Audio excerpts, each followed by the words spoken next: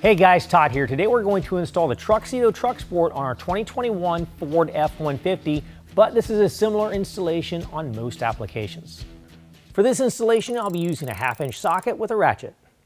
Okay, so first step is to install your bulkhead seal. This is the bulkhead seal from your kit and it goes right up on top of the bulkhead. However, this truck already has a bulkhead seal from a previous install and it's doing great, so we're not going to replace it. If you don't have a bulkhead seal already, what you're going to want to do is wipe down the painted surface of the bulkhead with some rubbing alcohol, then apply the bulkhead all the way back on the bulkhead as far away from the cab as possible, from one bed cap all the way to the other bed cap, and cut it into place. You'll see on this part of the seal we've got a little bit of a semicircle cut out, and what we're going to do is find the one that lines up and matches up to the shape here. That's this one here. So this is going to be the passenger side. So what we're going to go ahead and do, peel this off and stick it to our end cap. Just line up that shape and stick it to it, and then repeat the same process for the passenger side and flip it over. All right, next what we're going to do is take our tarp and set it on top of our rails. Now that tarp, this portion right here with the bar is going to face towards the cab of the truck.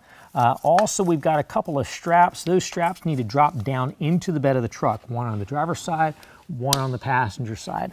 Then you'll notice we've got a seal that's right here. That seal needs to flip over and land straight on top of the bulkhead. Now we don't want that seal to be facing towards the cab, otherwise things aren't going to go together.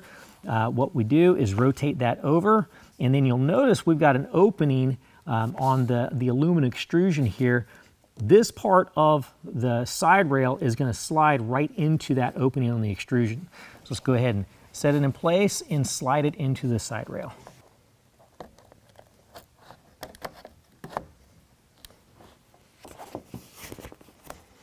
Once you've slid it into the side rail, go ahead and repeat the same thing on the opposite side.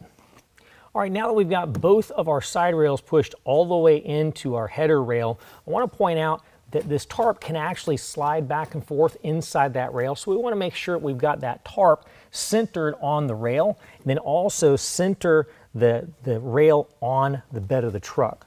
So we're going to slide that back and forth side to side and get that centered. And then we can just kind of roll it back just about like that. Okay, real quick, let me show you how to align the cover to the back of the bed. The inside of the rail needs to be aligned where the tailgate closes into the bed of the truck. So go ahead and bring that to where that's lined up. Also, the inside of the rail should really be aligned initially with the inside of where the tailgate closes. Go ahead and line that up, do that on both sides. All right, so let me show you how the clamps work. What we're going to do first on the front clamps is attach it as far forward as possible without any kind of obstructions underneath the bed cap. And what we'll do, I've already gotten this loosened up. So what I'm going to do is lift that up, turn that to the side, put the bottom of the clamp in first, then turn the top, line it up with the grooves on the rail. Once that's lined up, I'm going to push in on that clamp and then tighten this down first by hand.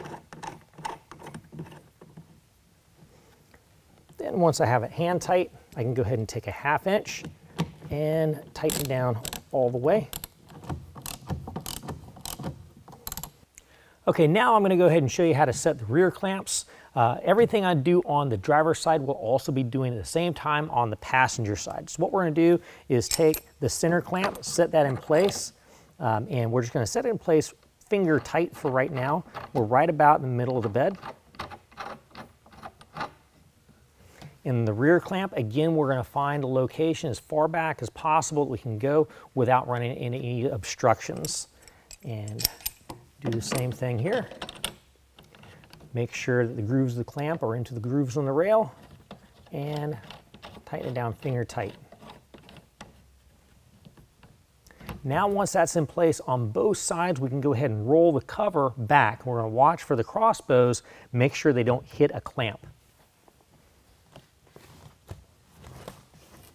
All right, now once we get the end of the cover down, this is the tail rail. We want the tail rail to drop down into the latch.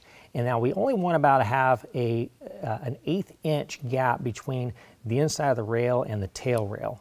Once we've set that gap properly, then we can go ahead and roll the cover back up and then tighten down this clamp using a 1/2 inch. Once that's tightened down, go ahead and roll up the cover to get to the second clamp. And once that's done on the passenger side, just go ahead and roll it back to the tailgate.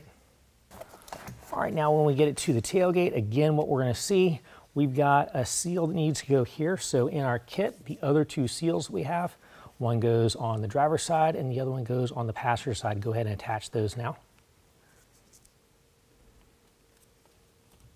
Okay, now what we're gonna do to close the cover is we rotate the tail rail down into the latch on both sides with two hands.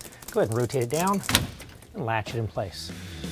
Well, that concludes the installation. Guys, if you found this video helpful, make sure and give us a thumbs up. If you want to know more about the product, check the link in the description below. And as always, if you have any questions, call the experts or visit us online.